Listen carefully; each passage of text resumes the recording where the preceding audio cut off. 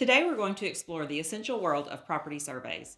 If you've ever wondered about the importance of property surveys or wanted to understand how they play a crucial role in the real estate industry, you're in for a treat. In this video, we'll take you on a journey through the world of property surveys and uncover their significance. Property surveys are much more than just lines and measurements. They provide crucial information about property boundaries, easements, and potential issues that could affect your investment. When we purchased our home, the builder provided a survey of the property.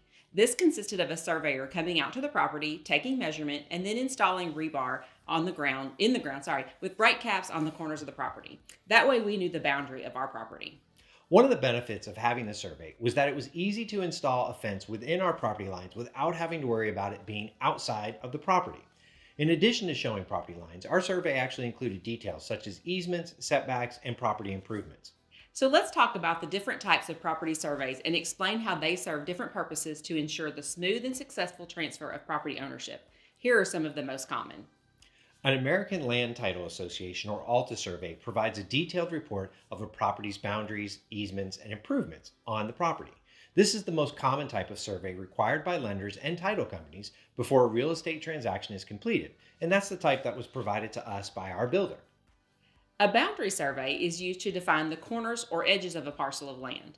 A boundary survey is often used when there's a large piece of land and you want to make sure you know the exact boundary of the property to reduce any disputes with neighboring properties.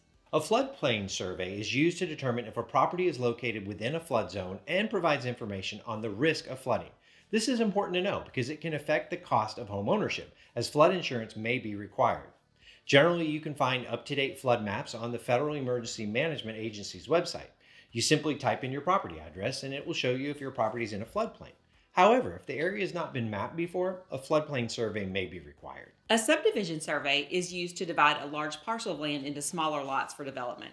Sometimes you can find subdivision surveys on the county's probate website. So now you know a few different types of surveys. You may be wondering, how much does a survey cost? Well, not surprisingly, the cost of a survey depends on several factors, such as the type of survey, the size of the property, and the terrain of the property. But generally speaking, a survey for a residential property will cost between $500 and $1,000. For a larger piece of land, it could range anywhere from $1,000 up to $3,500.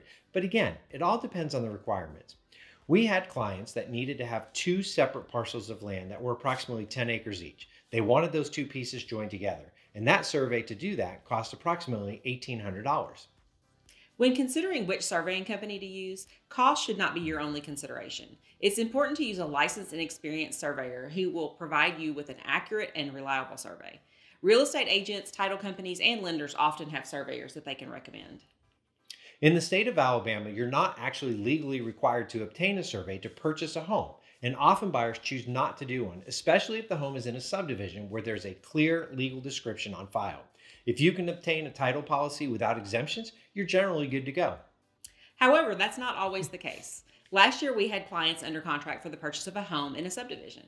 As the title company was conducting their research, it appeared that part of the home next door was on the property that our clients were purchasing based on the tax maps. Our clients obtained a new survey, and it was confirmed that, in fact, the neighbor's home was on their property. So the closing attorney drafted some additional documents that our clients and the neighbor signed to protect the buyers. Finally, if the property is defined by metes and bounds, which involves physical landmarks such as trees, rocks, fences, or buildings to define the property, then you almost always need to get a survey, unless one's been completed in the last few years prior to closing.